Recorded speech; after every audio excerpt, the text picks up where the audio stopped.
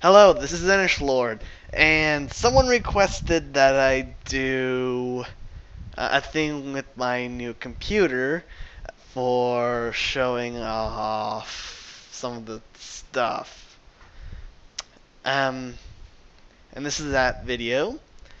And first off, I want to say I actually have it set up to run two monitors: the built-in monitor and a external digital. Was it 1440 by 900, I think, pixel monitor. Um, and through the HDMI to DVI cable I have. Um, and yes, I have I have Gundam desktops. Haha. So first, Windows experience thing. The processor is rated 6.8.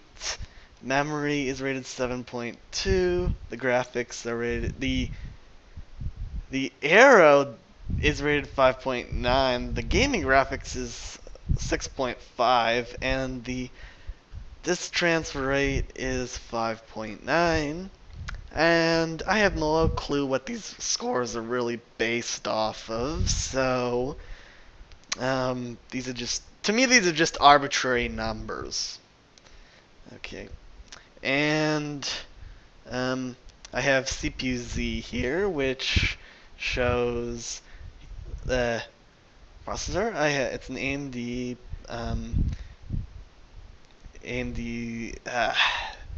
Z AMZ AA-3520M APU with Radeon HD graphics, because it has the GPU built onto the same chip that the CPU does. Core clock. Oh, and the core clock is 1.6 gigahertz, but it can go up to like I believe 2.3 gigahertz. Caches. I'm just gonna go through these. Memory. Okay. And I have the GPU Z with graphics information. And a lot of it's unknown because this thing's kind of, I don't know, it's kind of glitchy. Because it says my GPU clock is -1 megahertz, and that's impossible, so yeah. Go away. Stupid pop-ups. Okay. Now it's not responding. Stop. Okay. I'm closing this. And here's some game footage. This is Star Trek Online, as those of you might know. I might be getting it. I can run it full graphics except for shadows. At full, because at full shadows makes the thing do weird shit.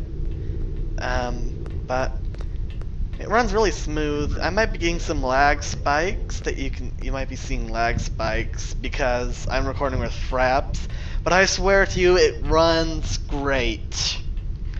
And you might ask why I'm showing Star Trek Online. It's the most graphically demanding game I actually play. Yeah, I really am not a super PC gamer yet. The most recent actual shooter game I play is either TF2 or Halo 1. Yeah, I play old games. Whatever. And that's probably gonna be it for today. Goodbye.